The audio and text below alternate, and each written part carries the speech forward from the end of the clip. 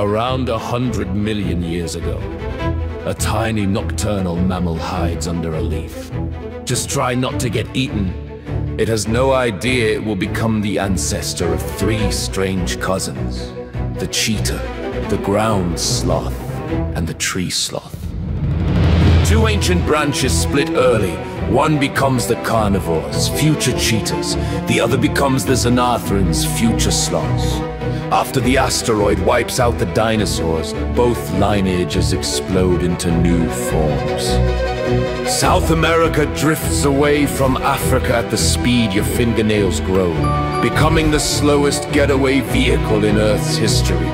On this drifting island, sloths evolve in peace. Africa becomes the land of claws, competition, and speed, perfect for the cheetah lineage. By 35 million years ago, early cats developed flexible spines and spring-loaded legs. In South America, some sloths get bigger. Others shrink and adapt to tree life with curved claws and slow metabolisms. The split between ground sloths and tree sloths begins. 20 million years ago, cheetah ancestors refined retractable claws, long tails, and explosive fast-twitch muscles, the Formula One cars of evolution. Ground sloths diversify into bear-sized and cowie-sized giants tree. Sloths perfect their low-energy stealth lifestyle. 10 million years ago, cheetahs become hyper-specialists, nearly the modern rockets we know today.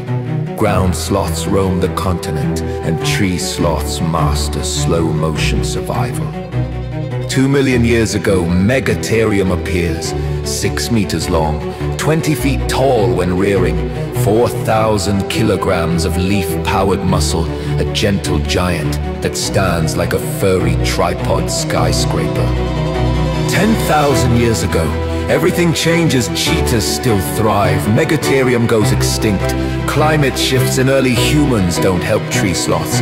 Keep doing their weekly poop dance and falling out of trees like nothing happened. A modern tree sloth eats only a couple handfuls of leaves a day, digested over an entire month. Meanwhile, their cousin the cheetah burns thousands of calories just thinking about running.